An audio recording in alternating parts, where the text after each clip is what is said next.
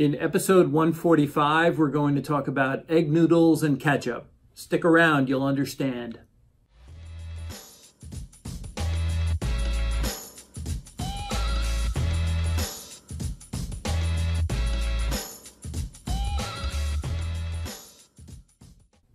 Welcome to the Mullooly Asset Show. I'm your host, Tom Mullooly, and this is episode number 145. We'll dub this episode Egg Noodles and Ketchup. Here's why. One of my favorite movies is Goodfellas. The first couple of times I saw it, I didn't really care for it. The more I watched it, the more I started listening to the dialogue that went through. At the very end of the movie, Henry Hill is now in the witness protection program, and he talks about how his life is totally different because he was really special when he was in his gang. So he's talking over the last scene of the movie, and he says, now it's all over. That's the hardest part. Everything's different. There's no action. I have to wait around like everyone else. Can't even get decent food. Right after I got here, I ordered some spaghetti with marinara sauce. I got egg noodles and ketchup. Why do I bring this up? There's an article in Forbes, and we'll link to that article in the show notes. Amazingly, people are still not reporting their Bitcoin transactions on their taxes. What is wrong with these people? Now, I just want to put this in perspective because a lot's happened in the last just 30 years. I'm not that old.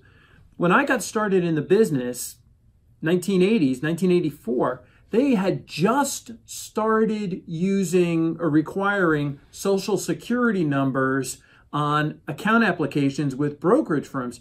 Think about that.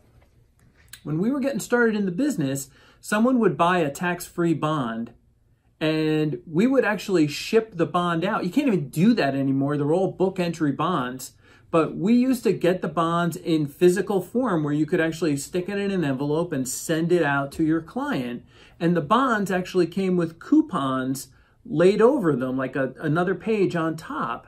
And so you could actually clip the coupons that paid interest twice a year. So twice a year, whoever owned the bond would clip the coupon, and they would go down to the bank and they would go up to a teller, hand him the coupon. The teller would, here's your cash. They'd walk out of the bank, no record of the transaction. So no record when you bought this thing, no record every 6 months that you got interest, no such thing as a 1099. Unbelievable.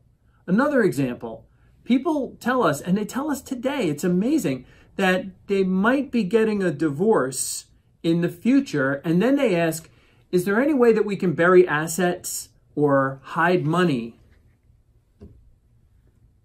It's 2019.